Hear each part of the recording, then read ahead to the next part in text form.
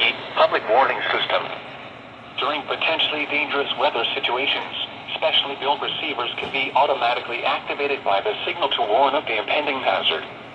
Tests of the signal and receiver's performance are normally conducted by the National Weather Service between 11 a.m. and noon each Wednesday. If there is a threat of severe weather, the test will be postponed to the next available good weather day. Reception of this broadcast, and especially the warning alarm tone, will vary at any given location. This variability, normally more noticeable at greater distances from the transmitter, can occur even though you are using a good quality receiver in good working order. The warning alarm tone will be activated for hazardous watches and warnings for the following counties in Ohio: Brown, Butler, Claremont, Clinton, Hamilton, Highland, and Warren.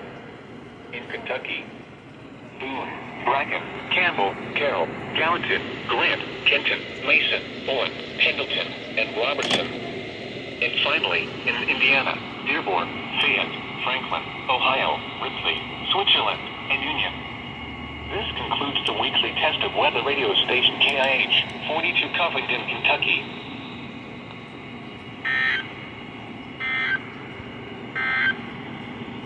Here are the 11 a.m. weather conditions at the Cincinnati, Northern Kentucky International Airport.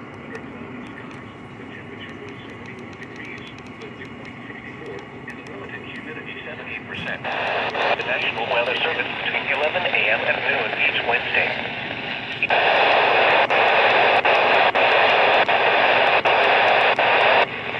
Reception of this broadcast, and especially the warning alarm tone, will vary at any given location. Variability, normally more noticeable at greater distances from the transmitter, can occur even though you are using a good quality receiver in good working order. The warning alarm tone will be activated for hazardous watches and warnings for the following counties in Kentucky: Carroll, Franklin, Gallatin, Grant, Harrison, Henry, Hamilton, Owen, Scott, and Shelby.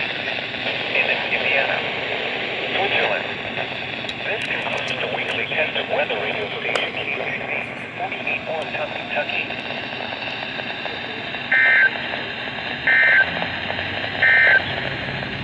And now the Ohio River.